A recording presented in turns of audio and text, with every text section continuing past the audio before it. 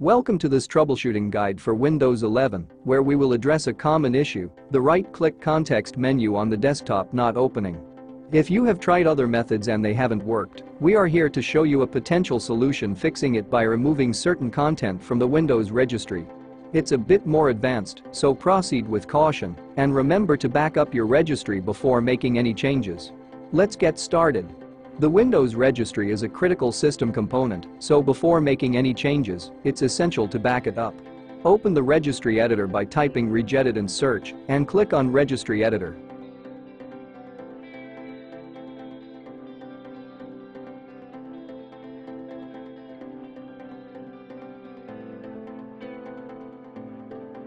Once it's open, click on File and select Export.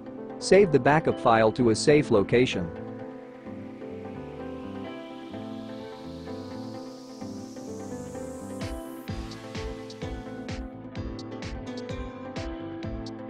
If you encounter any issues after editing the registry key, you can effortlessly restore it.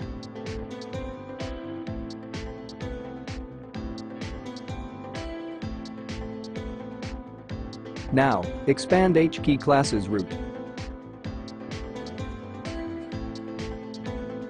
Next, expand directory.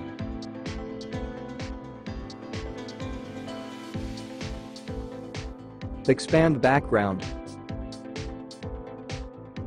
Expand shellx.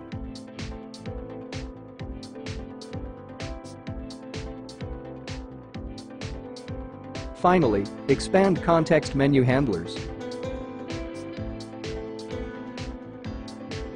In the context menu handlers folder, you will find the folder starting IGFX.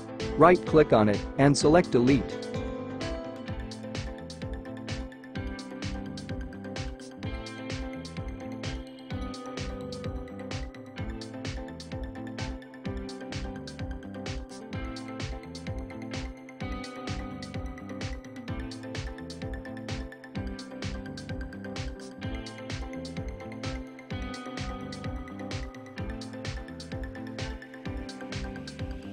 After making these changes, restart your computer. Or right-click on Taskbar and select Task Manager.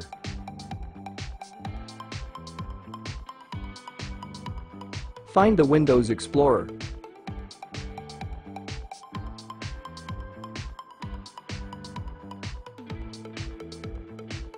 Right-click on Windows Explorer and select Restart. Test your right-click menu on the desktop. If it's working as expected, congratulations, you've resolved the issue.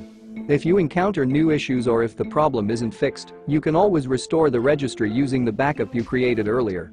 Thanks for watching, and we will see you in the next video.